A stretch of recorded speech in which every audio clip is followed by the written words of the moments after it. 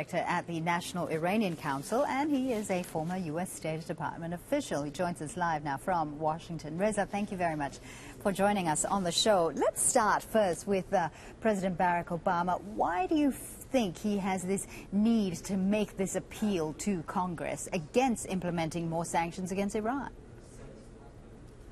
Well, he's had a contentious relationship with Congress ever since he came into office. I mean, couldn't have been more than a couple of weeks after he entered the White House. I believe it was Mitch McConnell said that his goal was to make Obama a one-term president. I think that personifies what we've seen over the past 4 years in terms of how they've interacted. But looking ahead, I think, we have a good deal that the military, the intelligence community, and all other branches of the executive branch, State Department included, all support. And then you have some members of Congress, by no means all of them, saying we need more sanctions, which not only violate the spirit of the agreement in Geneva, but could very well torpedo the deal if we are to take the Iranian foreign minister at his word. Well, so there's no reason why we shouldn't be giving the diplomatic process a chance right now. Indeed. We do know, too, that there are lobby groups against this Geneva deal with Iran, but it does seem as if domestic politics seems to be getting in the way of American foreign policy. Now, how much is this congressional opposition that we were talking about a little earlier to the Iran deal have to do with winning over constituents rather than shaping global relations and American policy? I think that's certainly an important component of it. And that's why you've seen President Obama be very forward-leaning, and the White House and the State Department as well, very forward-leaning when they speak publicly about this issue now.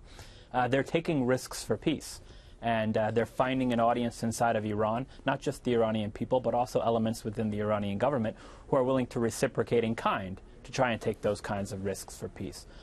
So when you have a willingness on the part of the White House to do that, it creates space for other individuals who can interact with Capitol Hill or individuals who are working for Capitol Hill to take similar risks. And I think coming up on Wednesday, he's going to have a meeting with the Senate Democratic Caucus in an effort to try to make sure that they're all on the same page and win even more support than he currently has. All right, Reza, I want to change tack a little bit here. Now, I'll ask you, should the U.S. really be concerned about these reports of Iran and Russia working on an oil-for-goods deal? Well, I think there's concern on the part of the United States because right now that we feel like we have Iran in a good place, meaning we're in the diplomatic process in an effort to try to get a larger deal, a final deal that solves all of the problems. And there's concern that we can empower elements inside of Iran who are opposed to diplomacy if we go forward with this deal between Iran and Russia. I don't share those concerns, and there's two key reasons why I don't.